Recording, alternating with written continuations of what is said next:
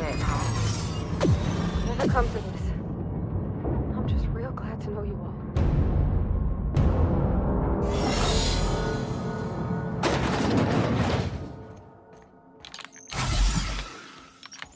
You know, I could have sworn I tested you for hearing loss. Because I did say skip the Hope to Terra 2. Terra 2, not Tartarus. We could have saved this colony, you know.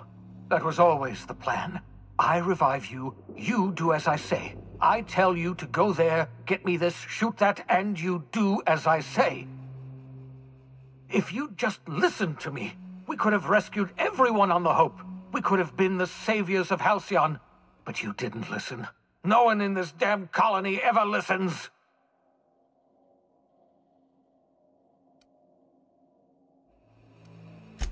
Fighting back! I've released every prisoner in Tartarus. We'll take this prison over, or die in the attempt. We will not go quietly into the night. I'm wise to you and your silver tongue. You may have talked your way into the board's good graces, but I'm not about to fall for your rhetorical savvy.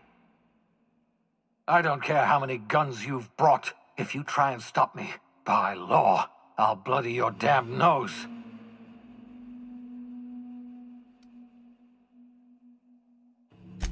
Is that right? Well, I didn't. I brought one, and I know exactly what I'm going to do with it. Adjutant Akande is my captive. If I'm to die here, then she's coming with me.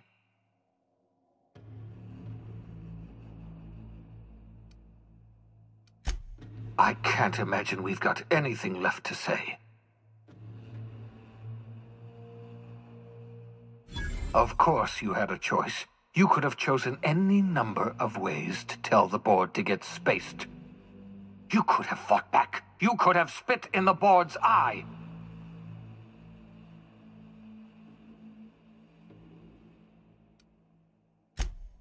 I refuse to believe that. You make it sound as if we're beaten from the start. The board's only strong because no one fights back.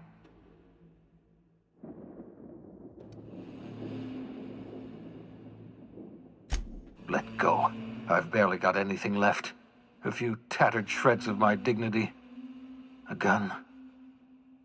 My life's work has been an exercise in futility.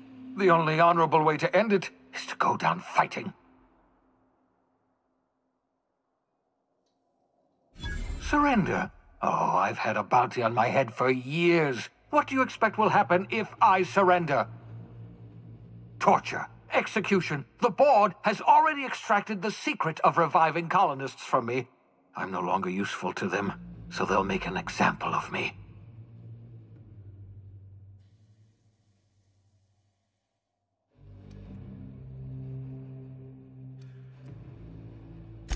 No, I can't surrender. My life is the only thing I have left. I'm not going to just hand it over to the board's mercy. Enough! I can't take any more of this. I know what you're trying to do, torturing me with your words, reminding me of all my failures. Yes, I failed. There, I've said it. I'm a failure. I failed the colony. I failed myself. I failed you. Congratulations. You've broken me. Does that put a smile on your face? You monster. Then I suppose there's nothing left to say, except that I am sorry. I'm sorry for all that I've done, and for what I'm about to do.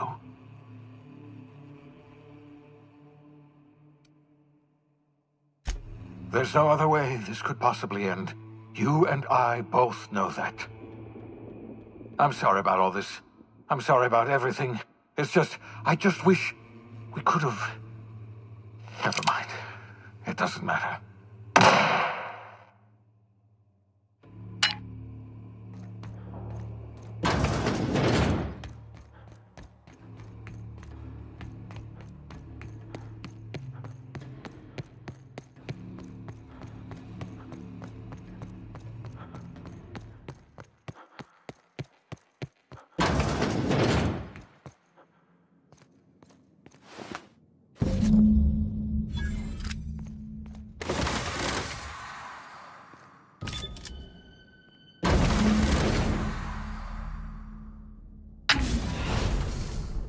Thank the law you're here. That madman was out of control. At least Wells did you the courtesy of saving you a bullet. I'll have one of my soldiers toss his body out on the surface. And what about you? You aren't hurt, I hope.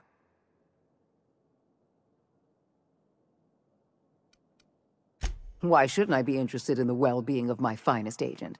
Not to mention my most valuable investment. You've put down the worst riot in our history, rid the colony of a dangerous madman, and saved my life. The board owes you a tremendous debt. We don't have a moment to lose. We're gonna have to work together to save Halcyon, because the situation is far worse than you imagined. I would like nothing more than to celebrate your victory, Captain. But we have a serious problem on our hands. We've lost all contact with Earth. It's been 3 years since we've received a message. We've had no contact, no signals, nothing. Earth has gone dark. 2 years ago, the Earth Directorate's frigate disappeared en route to Earth. We don't know if they ever made it. We don't know if there's an Earth to go back to. They haven't exactly been hands-on around here anyway. So there's one less rubber stamp to worry about. Earth was more than just some distant colonial authority, Dr. Fenhill. Earth was our lifeline. And now, we've been cut loose. You mean we're all alone out here? Really alone? You sound frightened, Miss Holcomb. You should be. Fear sharpens the mind. We're alone, Captain. That's all I know for certain. Whatever happens to this colony, we're going to have to deal with it on our own. Returning to Earth is not an option. I'll answer however I can. I can't say for certain, but all my data suggests that Earth has experienced a massive calamity. I don't know what happened, but something must have gone horribly wrong. I'm not sure there's an Earth to go back to. I couldn't risk this news getting out. Before you, the 2 people in this colony who knew the truth were Chairman Rockwell and I. I had every intention of telling you the truth after you'd skipped the Hope to Tartarus. Unfortunately, Phineas Wells chose that moment to start a riot. The Earth Directorate's frigate accounts for half of our military forces. 2 years ago, that frigate disappeared while returning to Earth. We haven't heard a word back. Without the Directorate's frigate, our military forces are barely capable of maintaining control over this colony. Not a word. We received our last message 3 years ago. Our every attempt at reaching out to Earth has been met with absolute silence. Yes, we do have a long road ahead of us. But I have faith in you. The service you've done for this colony is nothing short of extraordinary. You're the reason I'm still standing here today. The board will survive because of you. And as the board goes, so goes Halcyon. It's time we carried out the program. I trust I can count on your support, Captain.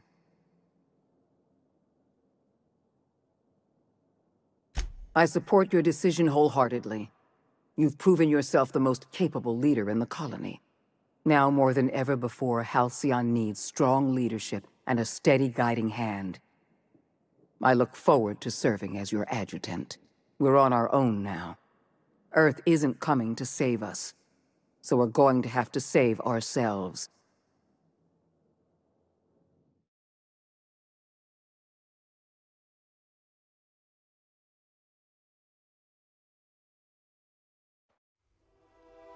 The OSI teaches that everything in the universe happens according to the grand plan. But the stranger that arrived in Halcyon was an unplanned variable. From the moment he landed in Emerald Vale, his actions altered the course of history. The riots in Tartarus ended in a total victory for the board. Without any significant threats to challenge their power, the board asserted their control over the colony. The Lifetime Employment Program began immediately, and the people of Halcyon did exactly what they were expected to do. They obeyed. Sophia Akande converted the labyrinth from a prison to a processing center. She jettisoned the original colonists out of the Hope and transformed the ship into a massive storage facility. One by one, the workers of Halcyon surrendered themselves to the program. They arrived with their families and their friends, their colleagues and their neighbors, and then, one by one, they marched into their stasis chambers. As the workers of Halcyon slept in their hibernation chambers, their settlements became ghost towns, left behind by the Board to be reclaimed by nature. Only Byzantium remained, a shining beacon of civilization in an otherwise abandoned colony. The people of Byzantium spent the rest of their days gorging themselves on their stockpile of resources. As for the workers of Halcyon, they never felt the effects of the collapse. They never felt anything at all. As the Board began to enact the lifetime employment program, Sanjar and Zora brought another option to the townships of Terra 2. Many workers joined MSI, bolstering Sanjar's ranks and giving Zora more forces to work with. Though none of Sanjar's policies spread to Byzantium, many smaller townships that might otherwise have been shuttered thrived under his and Zora's combined leadership. Over the years, the ruins of Edgewater caused irreversible environmental damage to the landscape of Emerald Vale, owing largely to the presence of toxic compounds in the town's building materials. As for Edgewater's former workers, their remains provided a source of nourishment for the region's fauna, leading to an explosion in the sprat population. While the Groundbreaker remained mechanically stable, the changing times forced Junlei Tennyson to make some difficult calls on behalf of her community. The work of maintaining independence was an uphill climb, and she found herself caving to bad faith compromises with the Board. Time will tell if the Groundbreaker can endure. As smaller settlements were swallowed up and their workers drafted into the lifetime employment program, Byzantium continued to thrive.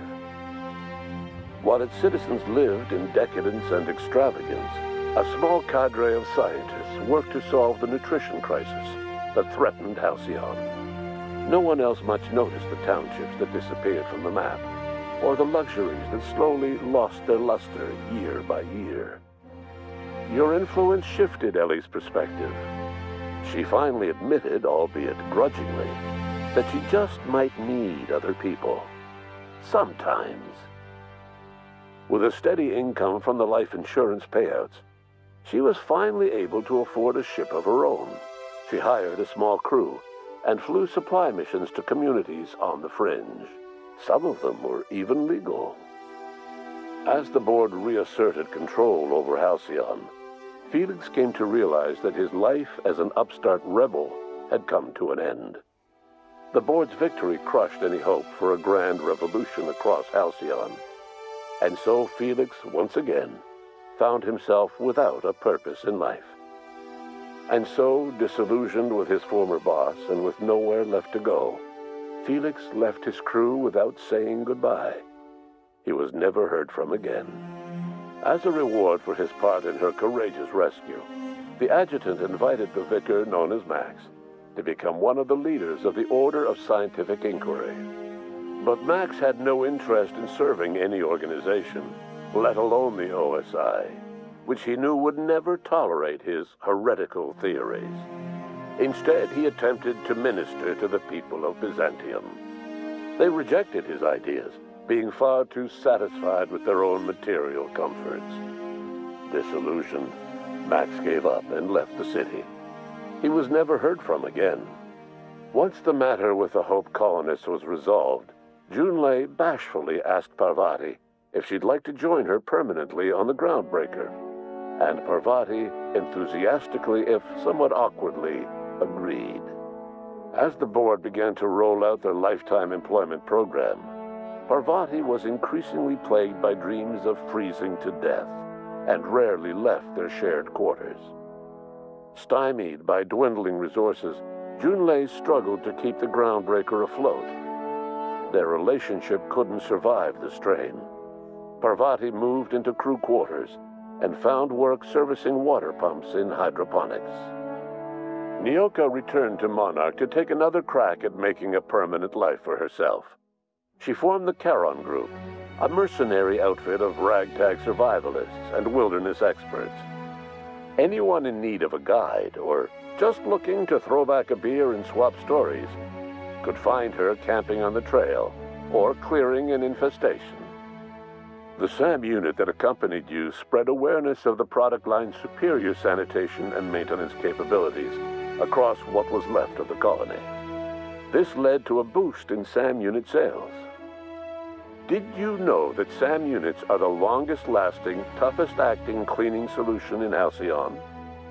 Minister Clark was released from house arrest, and his contact with you gave him a sense of renewed purpose and vigor. Once it became clear that no help would be coming from Earth, he threw his considerable efforts and talents into helping Halcyon manage the crisis before it. Adjutant Sophia Akande was instrumental in executing the Lifetime Employment Program. Following the death of Chairman Rockwell, Sophia Akande served as the loyal adjutant to her former freelancer, now the most powerful person in Halcyon.